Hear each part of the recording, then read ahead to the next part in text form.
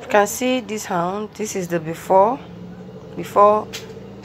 this person came to me. This is how the hand was. Some people are so impatient that they do not want to get their treatment, but this guy was so patient that we had to go through this treatment, and he achieved what he came for. You understand? He achieved what he paid for. He paid heavily. Yeah, he paid heavily because he wanted his hand to be clean, because it was making him insecure. You know, some people cannot, even when you tell them that knuckle treatment is 30,000 naira, because we have different type of knuckles. Some are very stubborn that you have to use extra ingredients and extra things for. They will be saying, no, it's too expensive. They'll be looking for the one of 5,000 naira, 10,000 naira up and down, that will even damage their hand more. You can see this is during the treatment.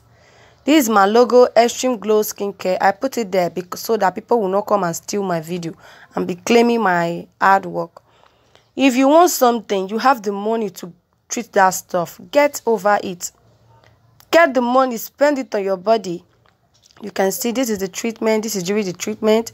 The hand is getting better. It was so patient. This is 1 month results. Okay, this is 1 month result. You have to be patient and do whatever they ask you to do to achieve a good result.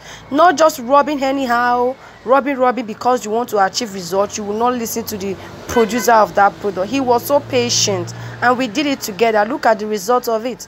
So if you have knuckles and you don't want to spend money on your knuckles, my dear, stay there and be carrying your dark knuckles around.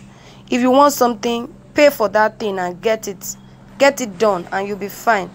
Thank you guys for watching. I love you all. Bye bye.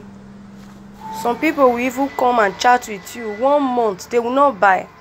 You want something, you contact the person tell you that this is what you have to use for the problem that you have, then you get it. Not chatting and wasting the person's time. You are not buying the data for that person. Some will even say, okay, I want to send the money, and you will not see them again. It's not nice. If you're not ready for something, then don't contact that person. It's not nice after chatting for a very long time and the person just go like that without buying what he or she came for, after wasting the time of that person. It's not nice anyway. Please don't do that. It's not good.